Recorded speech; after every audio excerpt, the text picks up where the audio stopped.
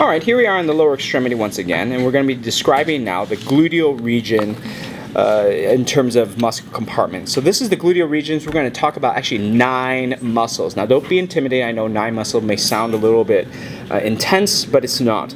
Once you kind of get this down, you'll be fine. So let's first take a look at the first and most famous one. This is called the gluteus maximus muscle. Incredibly powerful hip extensor. So you'll find that the gluteus maximus muscle just kind of comes across here, but in the same sense, we get a second muscle with the same first name. This is called the gluteus medius. Now notice you can still see medius even without taking off maximus. So if I take off maximus, you'll be able to see a much larger amount of the medius. Now this is not necessarily a hip extensor as much as a hip abductor. That's why when you rollerblade you actually use these guys better, but you could actually feel them on the sides of your body rather than grabbing onto your buns here. So that's gluteus maximus, and then here's gluteus medius, and there is a muscle that cannot be shown or is not shown here.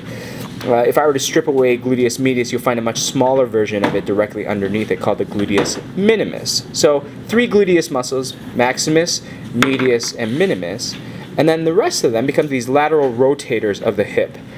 You'll find here's this is what we call the piriformis muscle, a good abductor of the hip, or at least initiates abduction.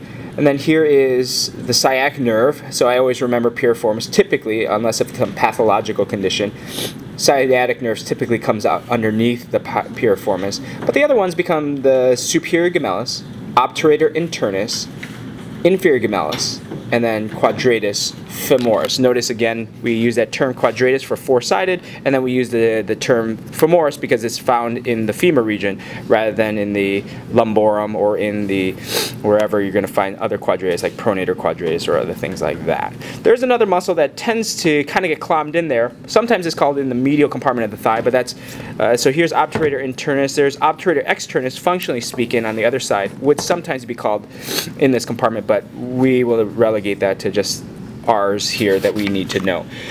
You're like, well, that's 8. Gluteus maximus, medius minimus, piriformis, superior gemellus, obturator internus, inferior gemellus, and quadratus femoris. As you see, obturator internus comes from covering over the obturator foramen here. So pretty much by now, this is essentially just a tendon. I wish they kind of colored it so much so that kind of half of it over here would be kind of colored tendon, but that's all right. Still pretty anatomically correct. You're like, well, that's still 8. Tell me the 9th. Well, the 9th is probably one of a lot of people's favorite term because it has an interesting name. It's actually found on the anterior side, but because of innervation, it's clombed in with this gluteal region. This is the tensor fascia latae. Notice how it comes from ASIS and then goes right into the iliotibial tract, which is a thickening of the fascia latae. So when I contract it, I tense the fascia latae. So some people would say, well, when I drop a latae on my fascia, I tense it. You can say that too, or it does sound like a drink. So tensor fascia latae. So that's 9 altogether. A nice acronym that some people have used is to kind of say different things to just try to get acronyms. But one that I heard in school before, I'm not sure how appropriate it is, but the one that I remember is gimpy people shout out I quit. Ta-da! Something like that. But it goes gimpy, G, so you get gluteus maximus, medius, and minimus. People, piriformis. Shout, superior gemellus. Out, obturator internus. I, inferior gemellus. And Q, quit, quadratus femoris. And then, ta-da! Tensor fascia latae. You'll find that, let's just review for the last ones again, and then we get all 9 of them. Again, gluteus maximus, gluteus medius. Underneath gluteus medius, we can't see it, is gluteus minimus, piriformis, superior gemellus, obturator internus, inferior gemellus, quadratus femoris, and then tensor fascia latae. Tensor fascia latae.